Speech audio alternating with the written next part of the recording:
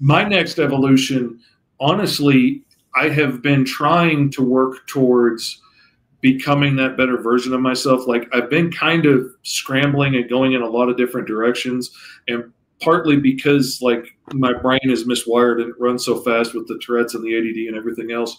Like I launch a book like Kaw and I knock out 4 issues of it. And I'm like, well, okay, this book has been out for 4 years. And like, if it's not selling any better than this, maybe we should move on to the next book.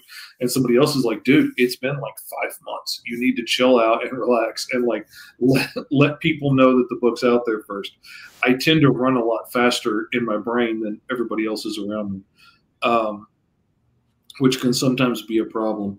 I'm starting to work on really honing things down, trimming off the places where I'm wasting time and energy on things that aren't paying off. I don't need to be wasting time tilling fields that aren't going to bear fruit, and focus on the things that are, and focus on what I really want to accomplish. And I've been seeking some mentorship and some advice on that, in how to hone it down and make my process better and faster.